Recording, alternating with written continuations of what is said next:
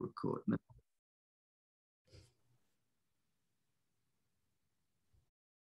Cool, that gone through? Brilliant.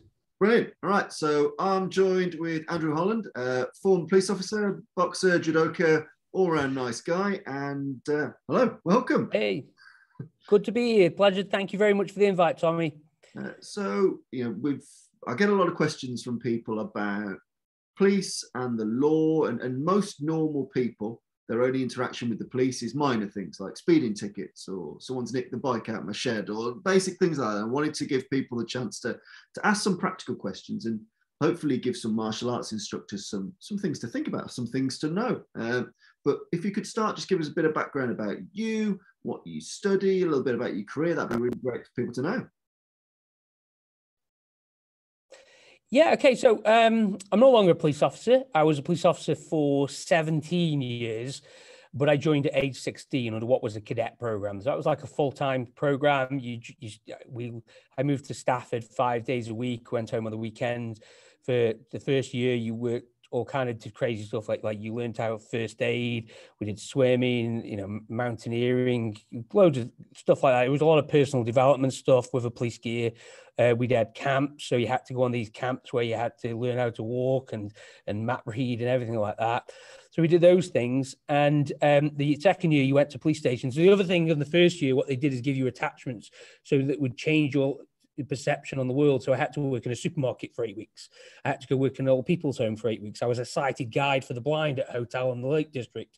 So it was a lot of work with the disabled. So it was a lot of practical skills designed to make you more understanding of the world rather than just join the police force at 18 and then get in. And then we paid for it, which was cool. So the second year you went out on to the police stations and worked in every department in the police force. And then by the time you were 18, when you turned 18, you could actually go out on patrol until 10 p.m. at night. You'd have no cuffs or handcuffs or anything like that. You'd go generally to low violent incidents, but you'd learn how to communicate and would tutored to a degree. Plus, you'd work in the front office and have to handle all kinds of things. So, and you did that before you were 18, actually. And then at 18 and 3/4, don't ask me why, you join up to the regular police force. And that's where I started my career working in Stoke-on-Trent and in a town called Hanley, which is pretty rough, or it certainly was at the time. And yeah, I've worked generally frontline for a long time. Then I moved into covert policing, informant handling, became qualified as a sergeant, went on the promotional bandwagon, and then, worked a lot of frontline, did a lot of acting sergeanting, but then I developed really bad asthma. So I ended up spending time in what they call the custody investigation team for quite some time, which was specializing in investigating, interviewing prisoners and dealing with crime in the interview process and the file building process. And then, I retired and started up my marketing business because that seemed like a fun idea to do. So because they wouldn't promote me, that was the thing. They wouldn't promote me with my asthma because they would only want to promote frontline staff. So I left. That's where I am. Been a judo player, boxer, started boxing very young. Pardon me, my father was a police officer, so I was immersed in police for a long time. He's also a boxing coach as well, and a professional coach he was.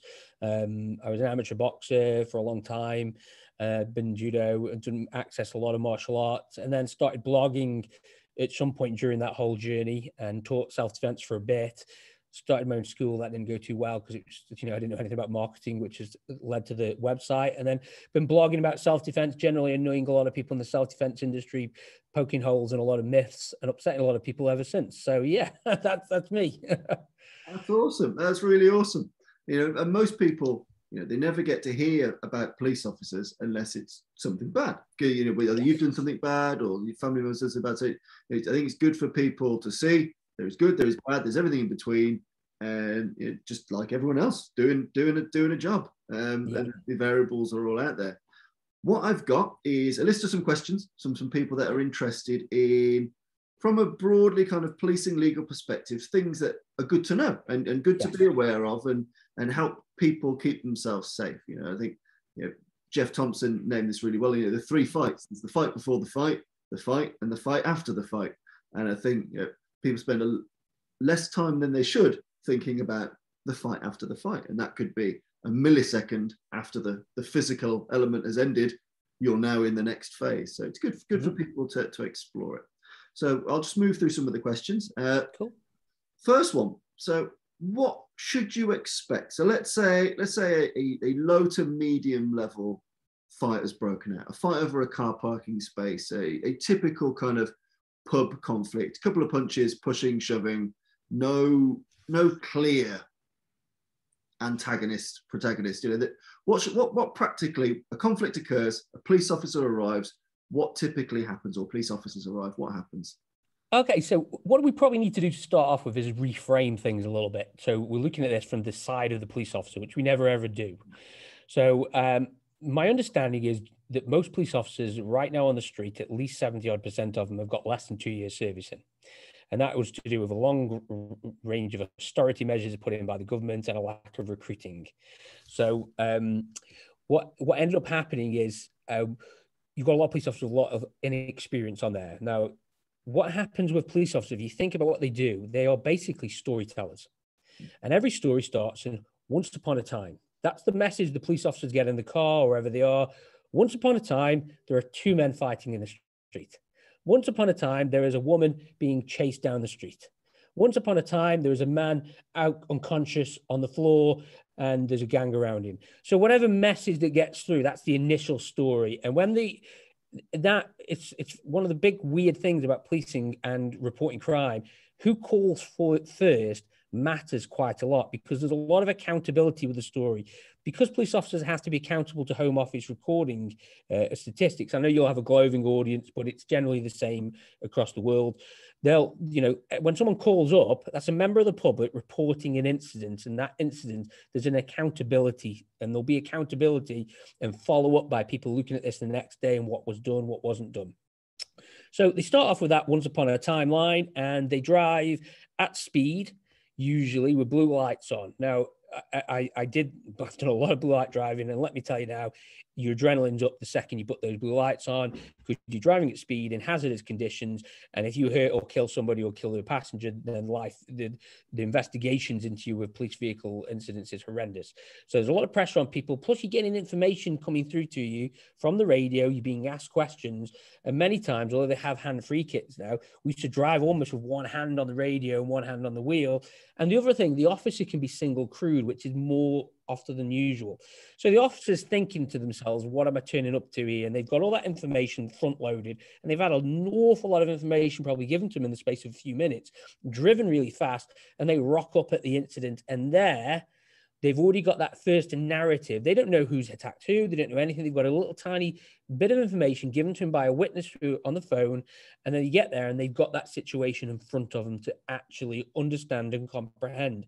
But when they get there, at the end of the day, if somebody's unconscious on the floor or has got a serious injury, and if you're a self-defense practitioner, you've defended yourself well enough, that the person should either be, stopped on the floor, they should be unconscious, or certainly a bloody mess. That's just the way it should be if you've got self-defense skills. And unless, and it's gone physical. And when they get there and they see somebody on the floor, the narrative is that it's continued. Somebody has hurt him. There's an assault been taken place. There is a crime. It's quite clear there's a crime. There's an assault. So the element about self-defense is that you've assaulted somebody, but self-defense is your claim that it was okay to do so. But that's assault still needs investigating. And very often, very often the guy who starts it will be the biggest moaner of all. Or, hey, he just hit me. Well, we don't know what's gone on beforehand and things like that. So you've got a situation where you've got somebody on the floor assaulted, and then you've got somebody standing and is being deemed as the attacker. And that's the crime. That's the crime. It doesn't matter what the scenario, the circumstances are at that point. Somebody's injured, somebody isn't. And that's what they're investigating, that narrative. It's the self-defense element is what has to be generally proved afterwards. And then that relies on telling the story. But you're right in what you say about the three fights in terms of, just because you've successfully defended yourself doesn't mean that you have successfully achieved the goal of self-defense. Because just because you think you defended yourself and you've had the right to do so, that might be very different from a legal perspective. So that's what the police officers turn up to, and that's what they've got. And they've got to investigate the crime. They're duty bound to do so. They're bound lawfully and legally to do so. And quite rightly, anybody would want them to investigate. But it doesn't always go to plan, does it? So what kind of things will you be asked? So that the police, obviously, they'll come in, they'll make sure any injured people are looked after, and right support is called in, I should imagine. Will they tend to ask a lot of questions there, or will they tend to want to request you in the morning, or try and bring you? What kind of broadly, what kind of things could happen to you? Okay, so it depends on the quality of the officer, and that's the sad truth of things. So as a you're right in what you say. I mean, obviously, I know you've read the book that I wrote that talks about the same phases and about the importance of this last phase. But the truth is, you've got to control the narrative of the situation you have as an individual. As part of, if you're a self-defense person, you've used your self-defense skills. You've now got to control the narrative, and do not expect the police officer to do that for you. They might have a very completely different narrative based on the information they've been given, based on a witness perception that's phoned in. So at that point, you've got to then start to look at controlling it. And it might be that you've got to go get information for witnesses, and you've got to speak calmly. You've got to deliver the information to the police officers in the most calm and professional manner that you can do. Because if you're irate, if you're angry, that actually helps them to form the narrative. If you start swearing at the police officers, well, then that's feeding into whatever narratives particularly existing. So if the witness has only ever seen you hitting him, didn't see the preemptive, didn't see the before, didn't just saw you go live with a preemptive strike, witness rings up, says, I've just seen a man hit another person. They haven't seen that other bit. And you get there and the police turn up and they're saying, what's going on? He effing did this. He's just come at me, whatever, whatever like that. And you've got this guy on the floor who can't give an account because he's unconscious. Then realistically, you're feeding into that narrative that you're an aggressive individual. You've just hit somebody. So you've got to control the narrative in terms of you've got to control yourself. You've got to look for witnesses. You've got to look to try and engage with the police officers in a calm and effective way. Easier said than done.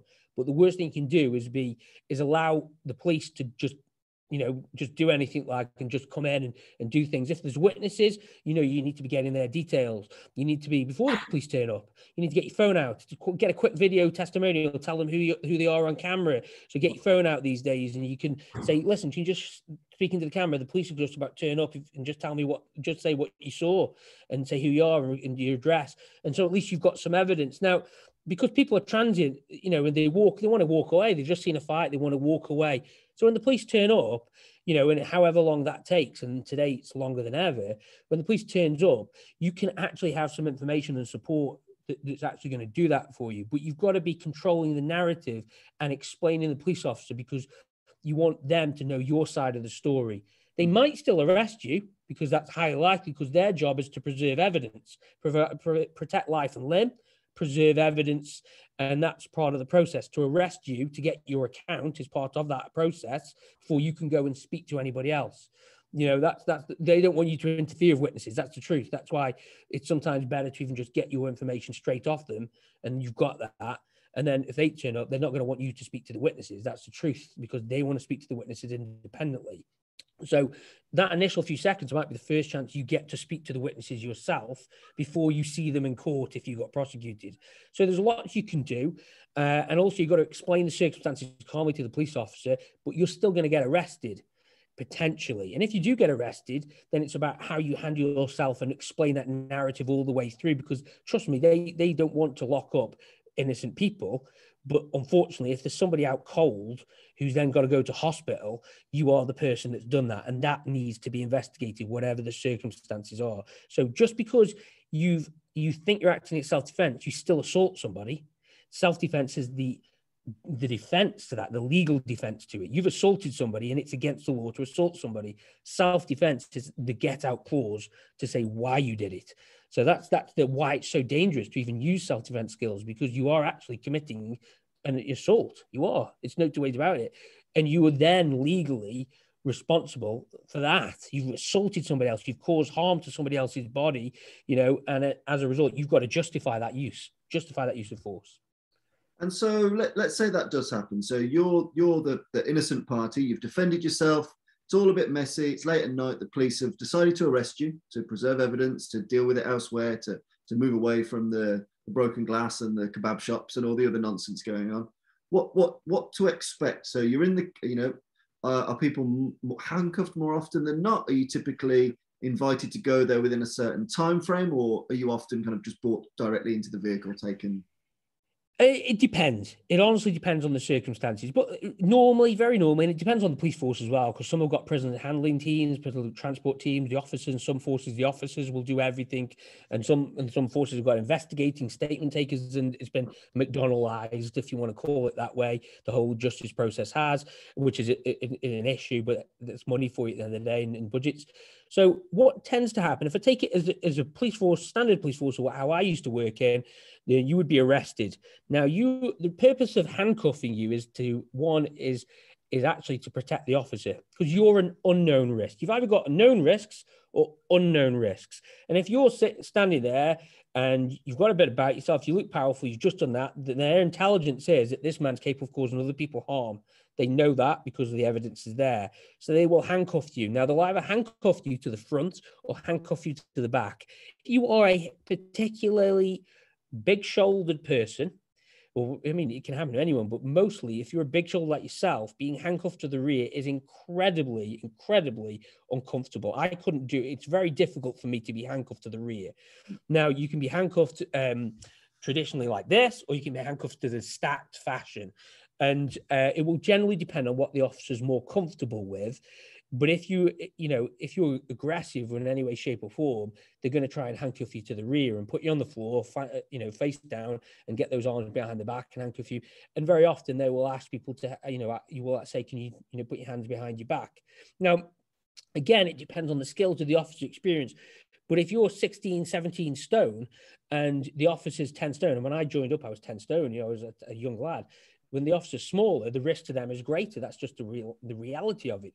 So handcuffing behind the back gives that smaller officer more leverage. A lot don't do that because that's the difficult thing to do. Because once you've handcuffed to the front and then you're fighting them, they've got a weapon here they can hit you with quite seriously, and they can also run off. It's very difficult to run off with handcuffs behind your back. It's very easy to run off with handcuffs in your front, and also because if you're in your body like this, you've got a lot of leverage still. So handcuffing is the next step. So the handcuffing, getting you in the car, taking you to custody, that's all part of the process. And a lot of issues can happen with the handcuffs because they'll be incredibly painful. And you could be in a holding cell for up to 30 minutes before booking in. And when you get to the police station, you've got to get out of the car. It's a horrible process. And those handcuffs are rigid handcuffs, cause a lot of bruising. They cause a lot of injury. They are vile to wear for any period of time. And that does set people off. Handcuffing sets people off. Nobody wants to be handcuffed. And it's a sign that you feel you're guilty. So if someone's applying handcuffs to you, that's should be the penny that goes off to say, okay, I need to take this seriously. Because right now I'm in handcuffs being led away. It's a horrible experience. If you're a decent person, being handcuffed is a vile experience. But you've got to understand that that's part of the process because they're trying to protect themselves and also to stop you from escaping because you don't know you. You're an unknown person, unknown risk. You'll get to the police station, at which point the officers will talk about the circumstances about your arrest. The custody detention officer, the sergeant, should say, the sergeant approves. It's different. Sometimes what they have is a CDO or behind the desk, and then a sergeant sits behind them who can authorize it. There's different systems in place. But they'll give the reasons for the arrest, and at that point, your stay is either the arrest or the detention is either refused or authorized. And then you go through the standard booking procedure and rights, and it's very all on camera. Everyone's there. It's 24-hour surveillance, audio surveillance, everything. So from that point on, as soon as you get into the custody block, everything's watched, and you've got your legal rights, and you're under the bright lights.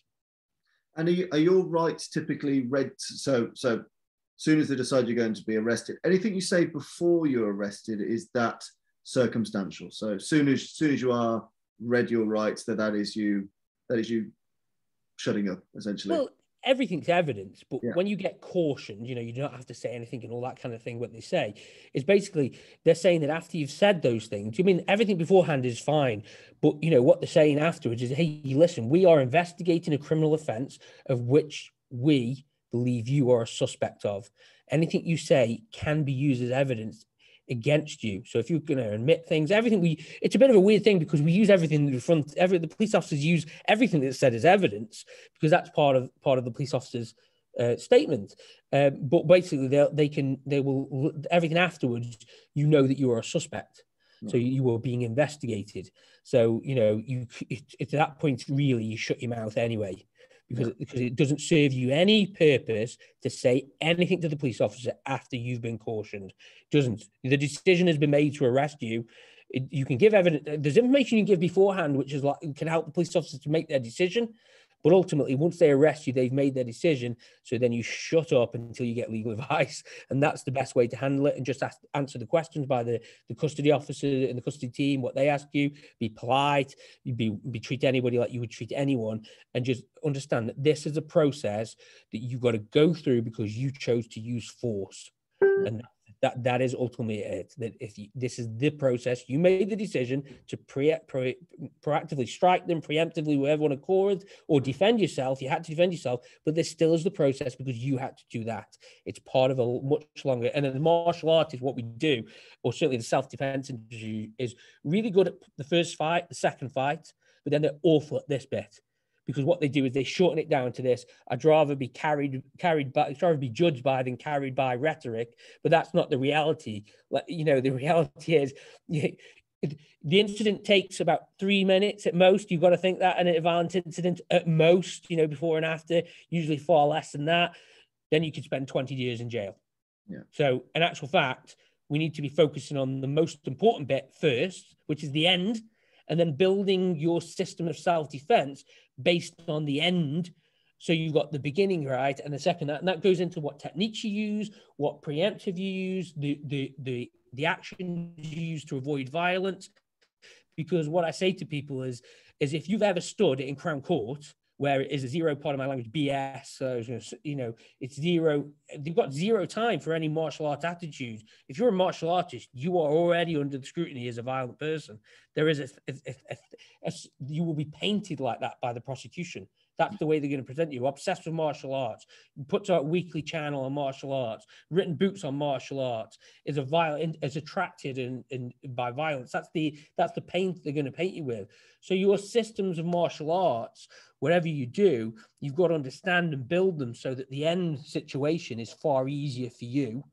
And that's where we see a lot of the problem becoming, because too many people are focused on techniques, and we see them all the time, and jump to this desire that I'm going to preemptively strike, I'm going to knock them out, or do this, that, and the other, and I'm going to walk away and I'll be fine because I don't care, because I'd rather be judged. I'd rather be judged than carried. Well, yeah, listen, these people don't care about that rhetoric. They're paid. They're very expensive lawyers who are paid a lot of money to send you down.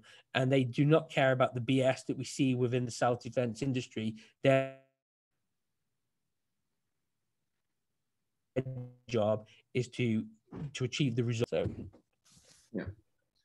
And so when it comes to, a lot of people are worried that if you say nothing to the police officer or say very little, that can be perceived as rude or antagonistic. Would a police officer typically see it that way? Or would they see that as, that's absolutely your call to make, it's fine? Yeah, the way I would say it to anybody is you just say, listen, you've arrested me. I'm going to, you know, not say anything until I've got legal advice. That's it. You don't have to fall out with the police officer. You don't have to be back. Even if you've got an idiot police officer, and I know they exist. I was in the organization. I worked with some of them. You know, if you've got an idiot police officer who's trying to get you wound up, who's trying to say things to wind you up, you know, that's a separate game. You're in a different game now. You're in a different fight. That's the fight for your freedom. So there are lots of fights and micro fights within self-defense, and every situation's got, you know, if you're on the ground, you're in a micro fight to get control, and you're making decisions. And if a police officer is rude to you, is trying to get you wound up, you've got to keep your self-control. You've got to win that battle as well. The battle for you to get to custody, where the lights are on, where the sergeant is there, where that behavior isn't tolerated, you know, whatever it is, you've got to do that. And that's your battle. And just be very polite. Listen, I'm not going to speak to you. I'm just going to get to custody and wait for legal representation. I don't think, most police officers won't, unless they've got a real bad attitude, won't do anything like that. But you can't give them any excuse to do anything more. You've got to understand they've got a job to do, and you've got to allow them to do that job as easy as possible. You know, that's a win. It's like boxing. You know, you want to make the judge's night as easy as possible. And, you know, you knock that guy's head back. repeatedly. That's how you make the judges in IT. They want to have the chicken in the basket and go home. And you know, with the police officers, do you think a police officer honestly comes to work to want to have grief? They just want to go home as the easiest shift as possible. And most police officers want to do as least work as possible because that's human nature. So you got to think they're paid whether they do a lot of work or a little work, and they want to do as little work as possible. So, and that's the best way to deal with these things. Apart from, you will find police officers, some of them, who want to get into aggressive situations. They were attracted to the job for the wrong reasons. We know this. We know they're out there. There's enough media coverage on those. And if you encounter those, that's a different situation, because that becomes you against the police officer, and you've got to then maintain your narrative, control that narrative. It's your case. They go home at 7 a.m. You don't. You're still in the cells for 24 hours. So yeah, you've got to understand this is part of a bigger picture. The self-defense isn't successfully done until you have been told you are not being prosecuted, or until you're told you're innocent at court. That's how long the situations last. Okay. When it comes to witnesses, so people that are watching a confrontation, watching something happen, I mean, just how unreliable are witnesses, and how important is it to make it very clear to others in CCTV that you don't want none of it? You know, how important are witnesses, and how little can you trust in them? Yeah. Okay. So witnesses are incredibly unreliable. They are. There's lots of studies around there's lots of studies. You know, the gorilla experiment, the invisible gorilla experiment. There's lots of mental studies in relation to witnesses and how witnesses are perceived, what they see, what they don't see.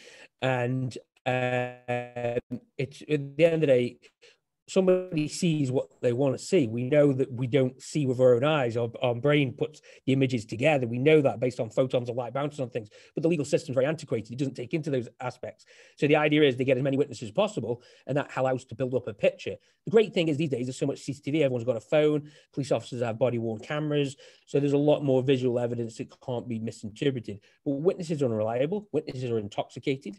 Witnesses also have preconceived ideas about things, preconceived hatred about certain cultures, certain people. We all got biases, you know, and as a result, witnesses can be unreliable, and witnesses are dishonest as well. You don't necessarily say just because a witness says something, it's true. The amount of witnesses that lie is ridiculous, you know, and that's the reason they lie for their own agendas. They lie for the agendas of their friends.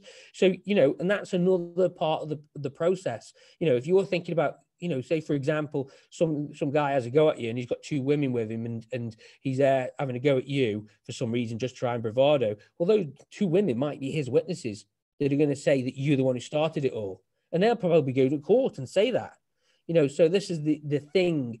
And it's the other side of the situation as well, because police officers are legally allowed to sit together after the incident and write it up. It's part of the process. Yes, they've got body camera footage, potentially, if it's been kept on as well. But then what you've got to do is they'll sit down and create an event.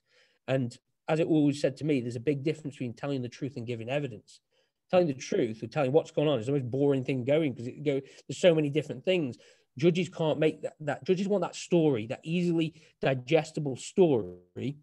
And everybody wants that. The CPS wanted an easily digestible story, broken down. They call it a case summary. So, you know, they've got to read the case summary. They'll read the statements before they make a charging decision. And so this is a story. So it's important that they tell the story, but also there's a caveat to that, and you need to have legal advice of whether to shut your mouth in the interview or not. That's another side of the tale, because, you know, that's an entirely different game, and it depends on circumstances. But the witnesses are going to tell a story. The police are going to tell a story, and, you know, depending on what information is available. So witnesses don't always tell the truth, and you could end up being the guy who's perfectly morally in the right, yet in the prison cells. And that is the reality. So we have to think about these things before we're so willingly engaging in violence and getting involved in things, you know, and also online and stuff like that. It can carry on. One question we had come up was people are quite interested in what type of training police officers get. So when it comes to, you know, the verbal and the physical sides of self-defense, how would your typical police officer be trained? It's changed over the years. I got excessive amounts of training, you know, because we did self-defense training at 16 and cadets. We were exposed to that. We did, you know, very old-fashioned. It was bespoke. We used to do it every week almost. And then, when I was boxing and stuff like that, and then, but generally, and then we used to go to a place called Brighton on Dunsmore, I did, and they used to have Hednesford Police College where you'd undergo you'd live residential and you'd have a lot of training. But it's changed over the years because at the end of the day, a police officer on the streets, police officer in a classroom isn't a police officer on the streets. And there's a time issue with that. So if you take out so many police officers for a week to train or 2 weeks to train, that's 2 weeks where you haven't got 10 police officers on the street, and you cascade that to how many courses you're running, you can actually end up having more of the police officers in training than they have in the street. And that's not a circumstances that's going to be great for the public. So the training, my understanding is they get training. It's either a week or 2 weeks. I don't know how much. And then depending on your role, you get refresher training. So it could be like 2 days a year, 4 days a year. It totally depends on the department. The style of training it is martial artists won't like to hear this, but most police officers arrest people with very little martial arts ability, and extremely violent people. They do. It's just the way it is. You can maul people to the ground, get the hands behind the back relatively between one or two of you, and it's pretty easy. Most police officers get by. That's what the training is. You know that. What the training's supposed to do, certainly when I was in the job, they did things like the hammer strikes, the slaps, the knee strikes, the basic punching, all the way up to handcuffing and things like that. And then you did the CS work and cell extraction and things, but it isn't very in depth. You've got a lot to cover, and most police officers aren't martial artists. 99% of people in the police force do not train in martial arts. These are just regular people. Many are educated these days, and they have to go to university and things like that. They're not interested in fighting. They're interested in being police officers. Many of them want to go through the ranks for various reasons, and so these aren't tough guys or tough ladies who are interested in some do. It's a byproduct. There's some very hard police officers and tough police officers and great martial artists who are police officers. But the reality is they aren't. But that's not what they're being paid for. They're really being paid for the 99% of the work that is not physical, and the investigative skills and all that kind of stuff. And hopefully they're being paid for their communication skills that stop things going physical, that stop arrests from turning violent. But sadly, there is, that's still an issue. But police training is, at the end of the day, it's not probably, I'm sure they'd agree, it's not good enough. The other part of the problem is that with police training, so many people, martial artists, want to lead it. So, if you think about it from a simple point, it makes no sense from inexperienced martial artists who are very experienced, who are inexperienced in dealing with police officers or police incidents, to come up with a training program based on observation. So there isn't that meet in the middle. They used to do it. What they did was split the training department. So they had police officers in and civilians in, so they could, and that makes sense. So you've got that collaborative approach. So experience and inexperience. I'm not sure what it's like now and what every force is like. So you draw upon the martial and then you pressure test, but the techniques they get have to be so that anybody can do them with limited amount of skill and training. And that's the thing. You've got to get back out on the streets. So everyone would love police officers to be black belts in judo and, and have 10 years boxing experience and everything like just that can't happen. People just don't have the time. So yes, they've got limited skills, and that's made up by kit now. They've got tasers, CS spray, batons, those are all the things that they've got. And I'm sure in the future we'll see crazy stuff get brought out on the marketplace. But the idea of the kit is to reduce the amount of physical skills. But the best thing the police officer can have is great communication. And that's the skill. And then, to be fair, that's the best skill probably the martial artists need to work on, is their communication. So with that said, what do you say are some good tips on de-escalation? So if you're in an incident and it's heated, with your, from your police perspective, what worked well in calming people down? Do you know what? There's two issues here. One is your ego. We've all got one. And depending what happens, and I am the worst person at this, to be honest with you, because since I've left the police, I found it very difficult to control my anger at times, especially with people who really take the pee out of you, and we all know it. They go around, someone cuts you up at the drive, sticks the fingers up at you, whatever. It is designed to enrage you. And I think we've got a lot of, especially if we're talking about men, because men are the ones who are mostly involved in these incidents, we've got a lot of male mental health issues that are quite prevalent in terms of male status driven. It's all about who eats first, the alpha male, and especially martial artists are along that line of thinking generally. And then there's a lot of steroid use. We know that within the male community, there's all kind of problems.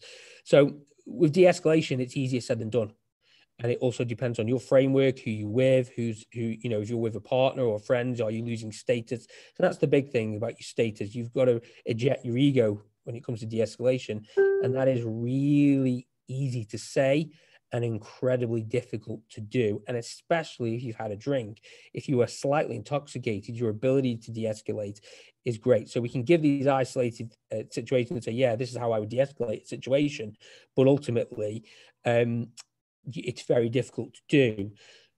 But the reality is there's some, I use a verbal control system that I write down in the book. It's the best way to do it is to think about de-escalation. There's two things that probably stand up in the mind of de-escalation. One, you've got to be at the very bottom. So if you're angry, you're only going to go up. So if you're at the bottom, and I was taught this on day one when I was a police officer, is that if you go into an incident up there, angry, wanting to lock everyone up, you're only going to find that. So if you want to fight and you're angry, you're going to get a fight probably. It's very hard to come down than it is to go up. The other thing is to think, to control yourself, to think of the loss. So you think of your loved ones, the family, because I'll tell you something now, you can't protect them if you're in a cell. And that's the truth behind it. So if you get arrested, you can't protect your loved ones from anything else. So if you're in prison cell for 5 years, who's going to take care of your kids? If you get jailed, those are the things. What's on the line is to think what's on the line. Your work, you going to work the next day, your job, your career, your house, your mortgage, all these things are on the line. They're massive. And you think you've got to know these things before you even think about martial arts. You've got to understand, in your brain, you've got to have this compound. What do you stand to lose by engaging in this incident? And that should all be preloaded. And that's the process I always tell people to go down, to start thinking about self-defense in phases. We talked about Jeff Thompson, I call them phases, combat phases. So you've got to think about all this before you get involved in your physical side of things. If I'm going to go live, what are the risks? And the risks better justify, what I'm about to do. It better be literally my life is on the line before I go physical, or something has been said that is so bad that I need to take action for other reasons. I'm not here to judge people's what they do. There's lots of reasons why people end up in fights. But so, yeah, you've got to go in at the bottom. You've got to think about what you try to lose, and then de-escalate. If there's one line, I don't want any trouble, is the best line that anyone can use. I don't want any trouble. And then you also want to get them thinking about their situation. And, think of your family, mate. Think of your kids. Think of your wife, mate. You're going to be locked up. And also telling the story, for example, if I was, we got an issue in the car park, I'd say, hey, listen, Tommy, what's going to happen is we're going to end up hitting each other. We're going to get hurting each other. And then we're going to both get locked up and spend the night in the cells. It isn't really worth it. And the other problem is sometimes if you've offended somebody, you might not be aware of you've offended someone. You can actually apologize. An apology takes 2 seconds to say, I'm really sorry you feel that way. Someone's knocked their drink over you, or you've accidentally knocked your drink over you, whether you have or haven't. You've just knocked your drink over. Really sorry, fella. Let me get your drink. It'll be the best £5, or depending where you live a bit more, it'll be the best money you've ever spent because you don't lose the rest of the night. Yeah. And it's that opportunity cost. There is a cost of you going physical, whether you like it or not. And there is a cost. What is that cost to you to go physical? And the better quality life you have, by the way, the more you have to lose, the higher that cost is. And you have to understand that you have to mentally know what it's going to take for you to go physical. It's got to be, for me, it's got to be a threat to my safety, or somebody's threatening to harm me at a later date. Those are the things that will drive me physical, because, I'm not going to be sitting in my house waiting for someone to turn up. That's not the way it works. That's a threatening to kill you at a later date. It's still threatening to kill you. You've got to deal with that situation head on, but that's a slightly different scenario. But yeah, you've got to know what you've got. It's going to cost you. What is this escalation going to cost me? And you've got to know that risk before you even get into the escalation. And when you know that risk, that's going to allow you to make sensible decisions. But if you really want to de-escalate, you've got to say, listen, I don't want any trouble. That's your statement. That is your statement. I don't want any trouble, but you've got to mean it. Because there's lots of preemptive cases where they say, I don't want any trouble, and then they right hook them afterwards. You know, that's the reality. You've got to be, it's honestly, and you don't want that. And the other thing is it's very difficult to hate anybody else once you know their story. Yeah. So when someone's telling, if you knew their background and what they've been through in life, what's happened here, sometimes it's very difficult to hate somebody because we don't have the empathy. We just see like somebody giving it the big one in front of us. So, or for whatever reason. So that, obviously, you know, that's not always the case, but, you know, it's very difficult to hate someone. You don't know their story, but so you've got to understand your costs, what it can cost you, what's going to happen, who that person is. They might have nothing to lose. And the other thing is, you don't know if they're armed or not unless you know. Unless you can see a weapon, you do not know if they've got a weapon on them that they can bring out and use you. You think it's a fist fight, then it's a weapon fight. And you don't know that. That's why weapon training, weapon self-defense is a whole another area, because if they've not got one visible, and it doesn't mean they can't go get one either. After you've knocked them flying, they run into an alleyway, come out with a samurai sword. And these things do happen. So you've got to think to yourself, as it's not just that fight, what you're fighting in front of you, there might be hidden dangers as well. So to end up in a fight, there's so much risk. It's got to really be worth it to do it. And so from a victim's perspective, so people that have been assaulted, attacked, mugged, that kind of stuff, what are their kind of commonly recurring regrets, things they wish they had done, things they thought they should have done? What went wrong for a lot of victims? I mean, what people that have come at the wrong end, what could they have done? What's typically on their minds? Okay, so firstly, I've met a lot of martial artists that have been assaulted. Yeah. And a lot that suddenly find, including boxers, by the way.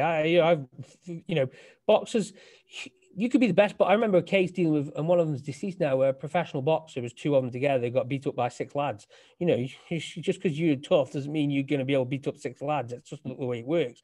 And also, just because you're a 10-stone boxer doesn't mean you're going to beat a 15-stone bloke who's got the best right hand and he's been practicing it from years ago. And, you know, that's his whole technique is based around landing this big haymaker when you don't see it coming. So there's lots of things there.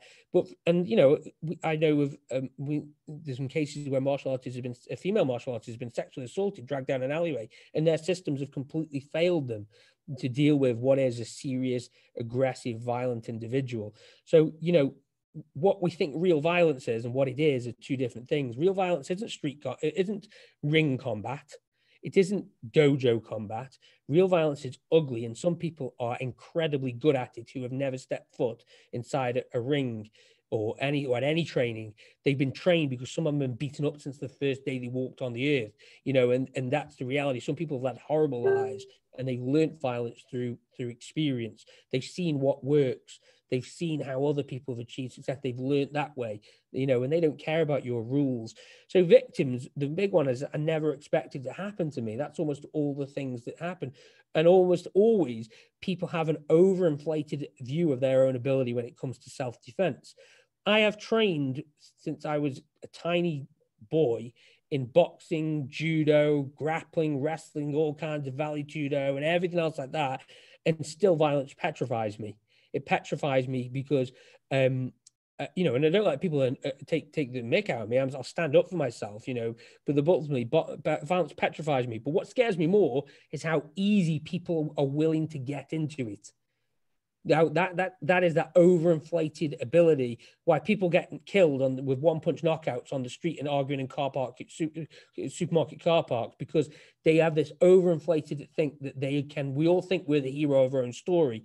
And that's probably one of the things I think I never thought it happened to me. It all happened so fast is another one that victims recurringly thought. And also, when people get dragged down alleyways and things like that, it goes on forever. So, I mean, obviously it doesn't go on forever, but if you're being beaten up by a group and no one can see you and no one can come to your rescue for whatever reason, it doesn't even have to be in an alleyway. It could just be a secluded area of town. Those incidents do last forever. They're prolonged. And that is another part of the problem where is your martial artists, a lot of martial artists aren't fit, you know, and they aren't fit to fight.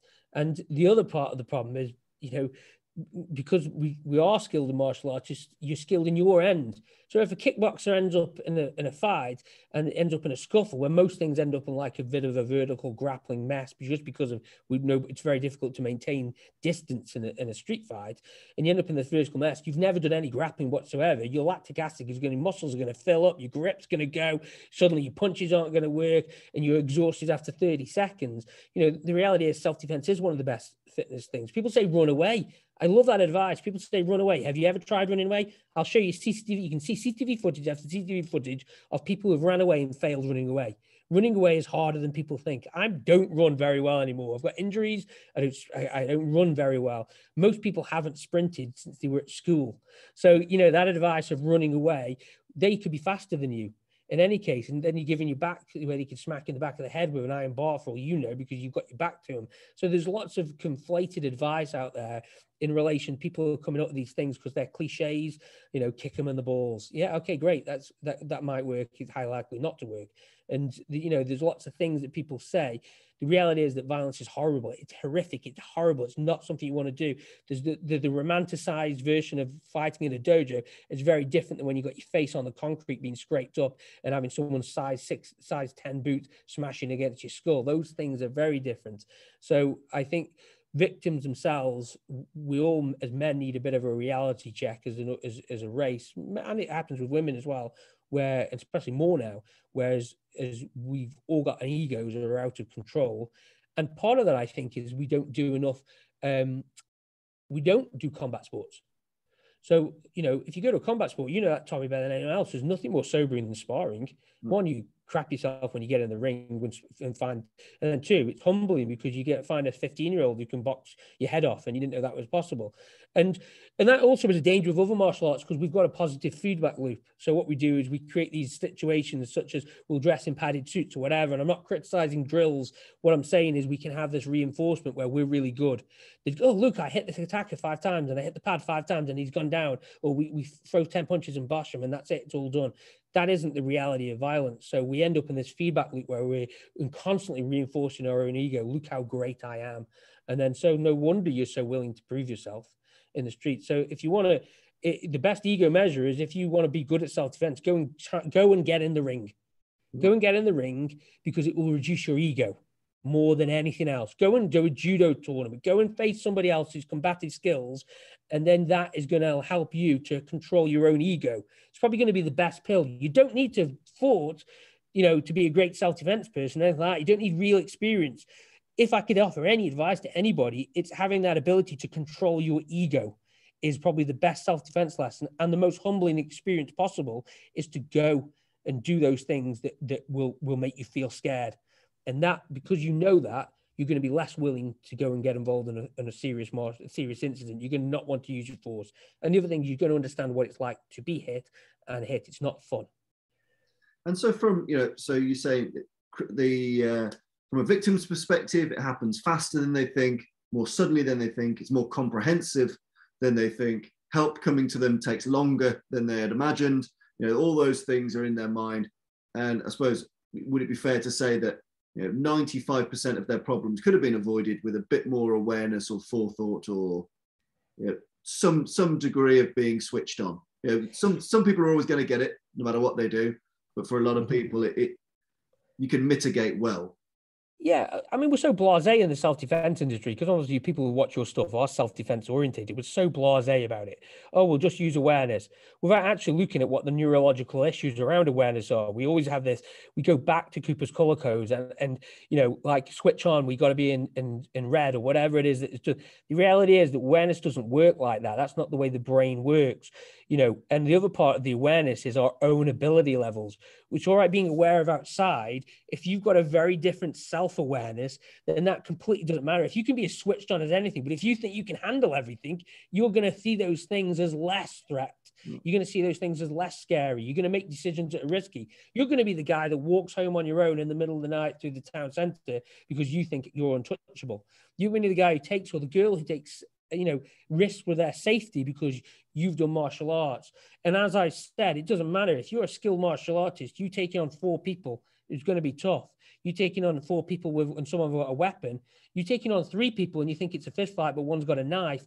those things are all part of the process. So, it's all right being aware of the environment, but being more self-aware is probably the biggest part of self-defense as I see it today, moving into the future, because we're living in this internet culture where you can go online and learn how to do all kinds of fighting. You can do all kinds of skills. You can go and do courses. You can go do classes, learning how to fight. You can put a punch bag up in your room and do that. We've got white collar boxing, we've got everything. But the thing is, you can become pretty skilled. You can watch the UFC and pick up enough to know how to fight just by wrestling with your friends in the front room. But the reality is that if you think you're better than you're going to take risk with your safety, and that feeds back in. So the big things we're fighting really are the front end and the back end. What happens before the incident and what happens after the incident? The middle part of the incident, really is depends on what happens here and what happens there, choosing the right skills for the circumstances, and you might find that 99% of your martial arts training is a complete waste of time so you have to train and select your techniques that you're going to use and have to be aware of what you're going to use before any incident happens. And you have to have this mental system that's going to allow you to do the right thing at the right time. If you think you're going to go into a self-defense situation and fight like you did in the gym, it's just not going to happen. And if there's stories around there floating around that, it's just not the reality. It's one thing you being dead good at kickboxing or Thai boxing or karate or judo or anything like that. Big difference when someone smashes your head against a brick wall. How often do we train for that? We don't. And it can happen. It doesn't matter how skilled you are, because it just happens because they grab you at that time. That's the way it is. And all of a sudden, now you're fighting a wall. And the wall, you've just been hit by a wall. Now you've got reduced cognitive ability. Now your defenses have gone down. Now you're all dazed. Well, many people train when they're dazed. So these things are reality. And then all in a second, you've got two other people that come running at you. It's all very different. But if you get the front bit right and you understand the back end of a fight right, then you'll select the right techniques for your training. And you can enjoy all kinds of martial arts, but knowing what techniques you're going to go to in self-defense is very, very different. And when it comes to the criminal's mindset, so we like to use the word bad guy. It's obviously a lot more shades of grey than that. Not many bad guys think they're the bad guy. But when it comes to the criminal mindset, what is it that makes them effective that people could learn from and potentially use themselves? What makes a good criminal good? That's a difficult question, really. Criminals, and it depends on the background of the individual, obviously. But it depends, because most people get involved in altercations these days. It's not criminals. It's they fall out with a guy in the road rage incident or something like that. But you got to think a criminal is got a job to do. So if we take it as a criminal, you woke up in the middle of the night, somebody's in your house, we woke up in the middle of the night and somebody's breaking into your car, or you're walking down the street and there's a group of youths who are known to assault others. You won't know any of this, obviously. But the reality is they've all probably experienced violence more than you. And that's the truth. Some of these guys might have had 10, 20, 30, 40 real violent incidents in their life. They might have assaulted 40 people, and they've picked up a collective band of experience. Plus, they share stories. They've got tactics. I once remember seeing CCTV footage of an incident, which is quite classic. A group of Asbo youths, nothing much on their own, 18 years of age, skinny, man in his house, 6'5", in his 40s, strong, powerful man. They took him down like like I would dare say a lion's taking down a gazelle or whatever. They took him down like a pack, and it was pre-rehearsed. They knew all about it. They knew what to do. Everyone had their roles. They got him in the middle. He went after one of them, and as soon as he grabbed onto one of them, the rest of them joined him. And then their job was they dragged him to the floor. They dragged him to the floor where they could kick his head in. And that is pre-rehearsed, whatever. They don't sit there and develop tactics. They don't sit there and say, we do that. It just happens because that's the way certain crime happens. Criminals who are going to hit you just smack you. There's no warning for it. They don't want to. They're after hitting you when you least expect it. They want to expose you at your most vulnerable. They don't care about some kind of rules or bravado. They'll glass you in the face as soon as you turn around. You could be in a bar and someone's taking an issue with you and you won't know about it, and they just glass you. Because they're not bothered about the actual incident, how they achieve their result. They're just interested in the end result, which is that they beat you up, they stole your car, they burgled your house, they raped your wife, whatever it is that they're going to do, that's the end result that they want to do. And they've considered the fact that they may get hurt or whatever in the amongst of it, and they developed a range of tactics around that. sat down like we would do and analyze it and write it down and stuff like that. It's just evolved over time. Something they've learned. It's a learned behavior. And so that's the reality. Is there's some guys out there that are really handy who have never been set foot in a boxing gym, but the dad showed them how to punch and they've just got a natural right hand on them. And, they walk up to you and they'll ask you a question, ask you for a light and then smack you in the face. And I think recently the terrorist incident happened in Birmingham. I was watching on the TV, the criminal asked them for a light to ask them a question before he knifed them. That's a we know that's a self-defense thing, asking a question before launching a strike. So, criminals do have these practices. They're far more clever than we make out. Many of them are quite intelligent, just led very different lives. So what I would suggest to anybody is don't underestimate these bad people out there. There are bad people out there, which makes it even more important that you take actions that protect yourself from these people and take steps, not necessarily action, steps to avoid coming into their contact. If you go drinking in a rough pub, expect trouble. If you go walking home down the streets late at night, it's not the way it should be. It isn't the way it should be. But we have to take decisions based on a society. There's not enough cameras on the streets. There's not enough street light, and there's not enough police officers. We know these things. So we have to take logical steps, and that's part of the process. So we don't end up in the criminal's world. And, and that, again, becoming self-aware. It's not we have talk about the women issue and things like that, where men have been accused. Men have got a part to play in all this. We do.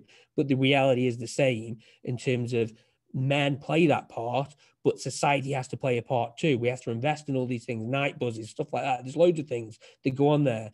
And that isn't happening right now. So we have to deal with the present circumstances. How typical is it, in your experience, for criminals to be armed? Are criminals or people with bad intentions, are they armed more than the average public would expect? A lot of people worry about knife crime and things like that. How prolific is it for people to go out armed, even if they don't think they're in the process? There's no planned crime, but just ambiently they'll go around tooled up. How common is it for people to be tooled? It's really, really common, but it doesn't necessarily mean that it's like a samurai sword or anything like that. I think with the youth culture today, the vast majority of youth are arming themselves. We see evidence of that all the time.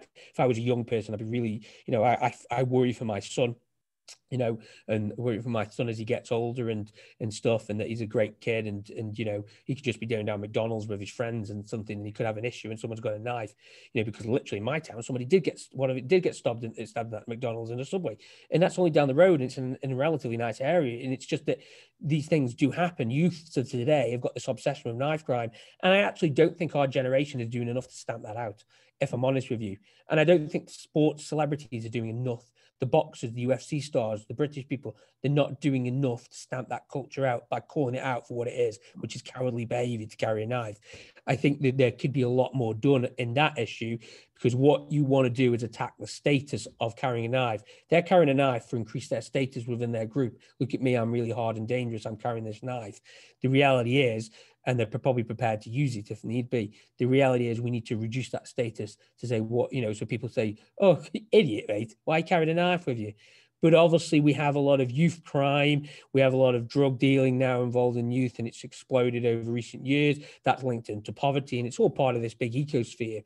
But yeah, expect criminals to carry weapons, even if they aren't illegal ones. They'll carry screwdrivers, they'll carry knuckle dusters, they'll carry anything they can make into a weapon because they feel vulnerable. It allows them to protect themselves. A weapon leaps you up without having skills, and you might even have a brick in the pocket or anything like that. It could be loads of things. If you're a bad person doing bad things, it's likely you've got a tool to do those bad things with you. If you'll break into a house, you'll have a screwdriver. If you're going around breaking into cars, you'll be going equipped, as they call it. You'll have a screwdriver on you, which acts as a weapon, which you're prepared to use it. Some even have hammers, things like that. Bad people do walk around the streets. If you've got somebody with mental health issues, or maybe even not mental health issues, but a personality disorder who wants to cause harm to people, he walk around with a hammer. He don't care. Is after causing somebody harm. First person he sees, or whatever the circumstances, I'm going to go after someone in this culture. I'm going to after someone who's this type of individual. We see it all the time: men against women, men against different races, women against certain girls. We see it. You don't know where it's going to happen. Walking across the park at night, walking your dog, whatever, these situations can come into your life at any time. And it's, so you've got to be aware, but weapon defense is a whole other beast. It's a whole different scenario than physical fighting. And most people get weapons defense really wrong because we've got this romanticized version of knife defense, of drills that link back to martial arts. There's a big difference between learning martial arts and stopping a pointed blade from sticking in you. You don't need to be flashy to stop that from happening. You need to just focus on the task at hand. So it is part, martial artists won't like hearing these words. So again, that goes back down to the self-awareness. If you think you can stop someone stabbing you from hurting you, you are off your head. The chances of stopping someone from stabbing you who's deliberately trying to do it is really, really slim. You're going to get hurt and you are going to probably get serious injuries. So yeah, we've got to, most criminals are armed. It doesn't mean that you can arm yourself. That's not the way it works, not the way law works. But you've got to be understanding that. And that goes all the way back to the beginning of how you deal with situations really, really matters, and how you take that risk. What's the risks to your actions? And I find that people are getting a lot more brazen. So since I've moved to London, I've had two attempted assaults, street thefts on me. Now I'm 6'3", nearly 6'4". I'm 18 stone. I've got a shaved head. I've got a big beard. I walk around with boots and a coat. And I've typically got my head on a swivel. I'm not an idiot. And so, when people talk, oh, well, I'm big, or my boyfriend's big, or my partner's big, or I've got a big dog, that'll put people off. Just doesn't. People are so desperate. They don't care. They absolutely do not care how big you are, how mean you look, what you do. The circumstances, Tommy, were the people trying to commit crime, or was it just people with a problem with you? No, so I had an attempted, so in the middle of the day in Lewisham, in London, I had two women that were being run by a man run at me and try and put their hands into my pocket. From the front, very obvious, the most obvious. I expect a pickpocket to have a bit of class, a bit of finesse. I'm expecting, a bit of Dickensian kind of sneakery, but lunged right in my pocket.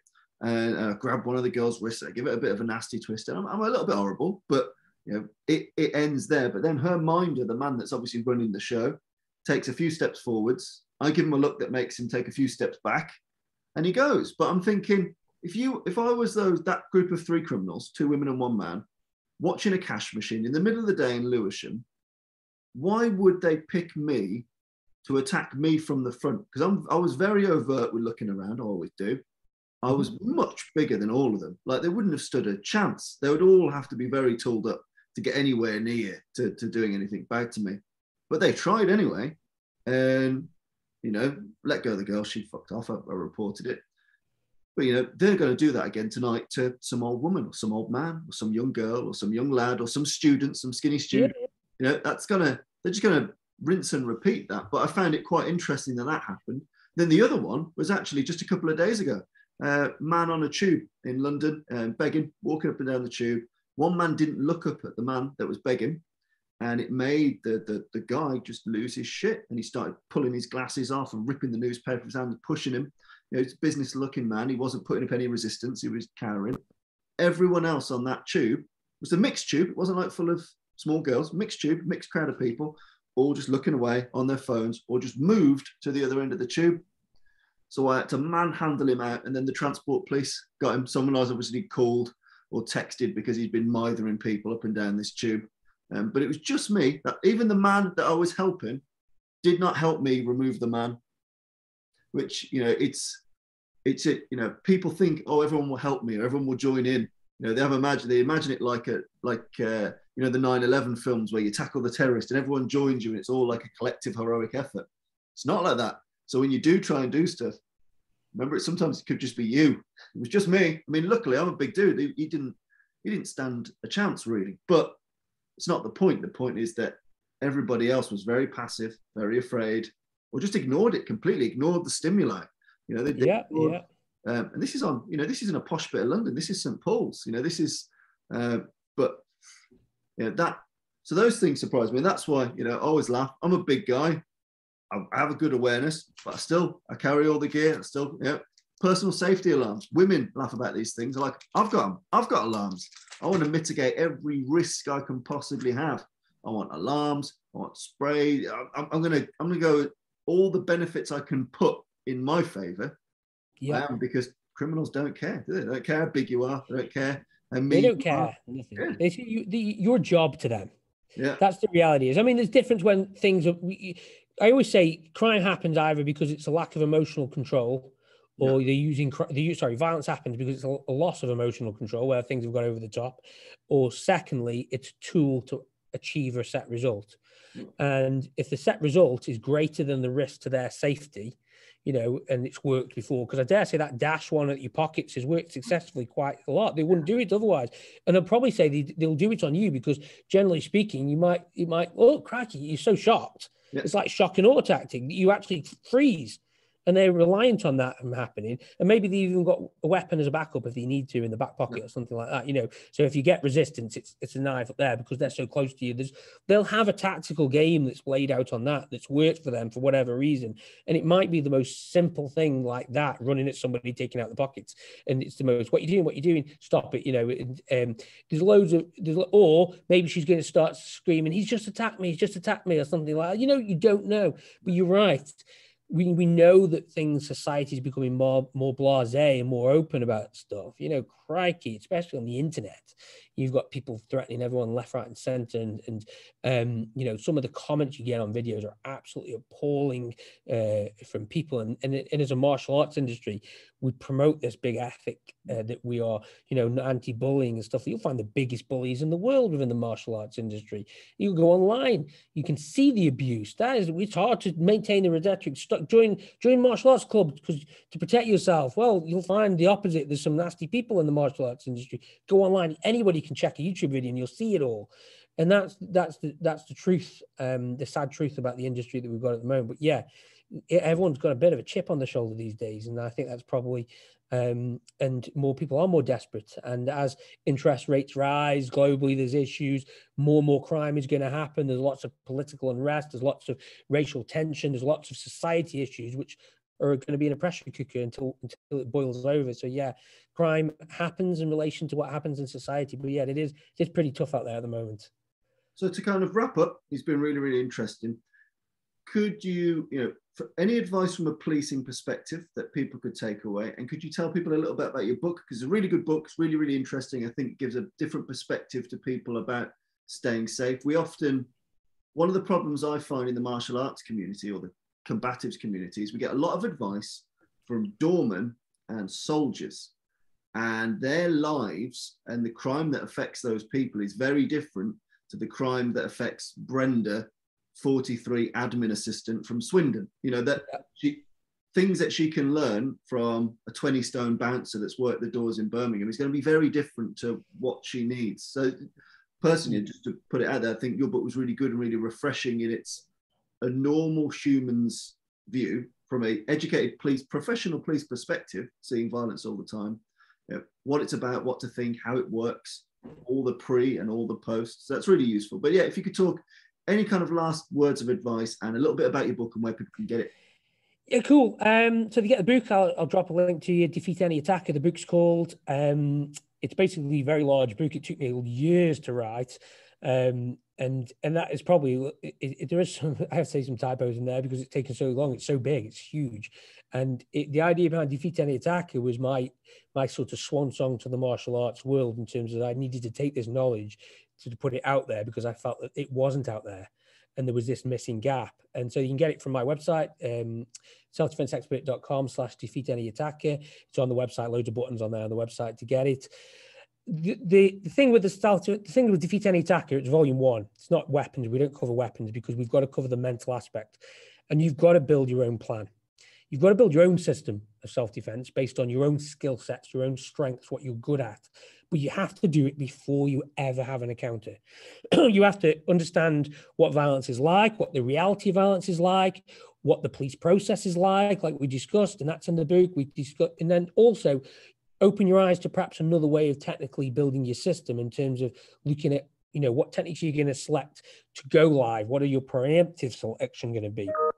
Because if it's reactive, it's slightly different. You're on the end of it. Do you have the skills to self-defense? Can you defend? What happens if you're against a group or anything like those things? You've got to have these considerations. It's all about building your own plan. It's all about knowing those phases of combat, like the Jeff Thompson would talk about, and I call them phases, beginning, middle, and end. Knowing what techniques you're going to use in the beginning, knowing what techniques you're going to use in the middle when it goes live, what your go-to techniques and what your go-to tactics are. You're on the floor there standing. What are you going to do? And also pressure test those techniques if you can. And also what's going to happen at the end. What are you going to do? How are you going to deal with an incident? What's your commitment? Very interesting psychological principle called the law of consistency, which, we have to be consistent with our actions. And that's the whole thing. Write down what you would do in a self-defense situation, and write down as many situations. What would you do if they're stood in front of you? What would you do if someone called you a rude name out in the street? Have these conversations with yourself, write them down, commit, and then be consistent. I'm going to be the guy that looks to de-escalate conflict at all opportunity. Be that person. Or if you want to choose to be the hothead, that's your decision. If you want to choose to show people that you're the alpha male, that's a decision. I don't think it's great for self-defense purposes, but that's a decision you make.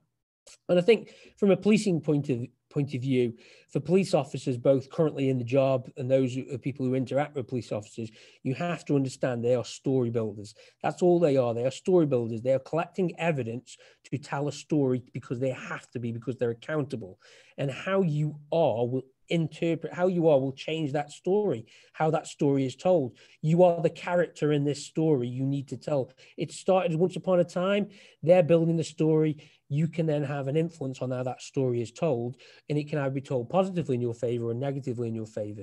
And that's the goal. You've got to understand that they're there to do a job, to record evidence. Handcuffs going on does not make you a guilty person. Have that conversation with yourself. Being arrested does not make you a guilty person. Stood in Crown Court or Magistrates Court, being found guilty makes you a guilty person. So it's understanding that it's a process. Just like we spend a lot of time in combatives in the self-defense community understanding adrenaline. Yeah. We then spend very little time understanding the legal situation. I just want to finish with this core point. I know we've gone over a little bit, but self-defense is two things you need to understand. That is it self-defense is the first thing, and is it reasonable force is the second thing. You can use self-defense doesn't mean you're using reasonable force, and that's the problem. A lot of people think that just doing any defensive action whatsoever in a situation is self-defense. It isn't. It has to be reasonable for the circumstances as well to make it lawful. And that's the thing. You have to be defending yourself, it has to be reasonable force. So is it self-defense? That will be decided. And then is it reasonable force? It's those two things that make up a defense of self-defense. So if you're going to, and there's a lot of people trying to be blasé about that in terms of, well, I can preemptively strike and this and the other, or I'll take him down and choke him out and things like that. Well, that's a lot harder to justify than people think. And I know people just think I just need to use reasonable force. That isn't it. Is your action justified as a self-defense? Is it defending yourself? Or, any reasonable person would think that way. And is the force reasonable? Is it excessive? Because you can be defending yourself, knocked him to the ground with reasonable force, and then you put the boot in when they're unconscious on the floor, or you stamp at them, or you hit them when they are completely out, or you even take them down and they're completely unable to do anything, and then you choke them out, and whatever. It can be deemed as excessive force, even though you were completely justified in doing it. There are some technicalities that can get you off these things, but those are the things that's important to understand, that you probably don't understand the law well enough to be so blasé about going into combat and self-defense situations. And that's the truth. I have a good working knowledge of law. I'm not a prosecution barrister. And yes, there are defenses, but we have to understand our place in it all. And we shouldn't be so willing to go into violence or on any circumstances. Alcohol is a horrible thing. It gets people to say and do things that we shouldn't do. But what my core message with this is, there's a lot of self-defense instructors who think they know the law that don't. And and when you're teaching self-defense, if you don't know the law, you better be damn sure that you're teaching something that is legally compliant, because otherwise you're arming your students with knowledge that can hurt people. And that's the truth, because you're training them to take out a certain action. And that's different than martial arts. You can do anything with martial arts. If you're teaching martial arts, it's an art of martial art. When you're teaching self-defense, there's a lot of, you as an instructor has a lot of responsibility to teach ethically what you're doing and teach tactics as well. most people are not even teaching tactics. So, that's probably the finishing point. But if you want to check out the book, it's on selfdefenseexpert.com. Go over there. You'll find buttons. It's called Defeat Any Attacker. We've also got a free book on there, The Self-Defense Scriptures, which is a short ebook you can have a look at. Gives you more of my mindset, and the big book is more of the same, really. So it's a really good book. So I encourage everyone to go out there, get a new opinion. It's a breath of fresh air, 'cause it's a very different perspective to what's out there. So thanks, Andrew, and we'll call it there.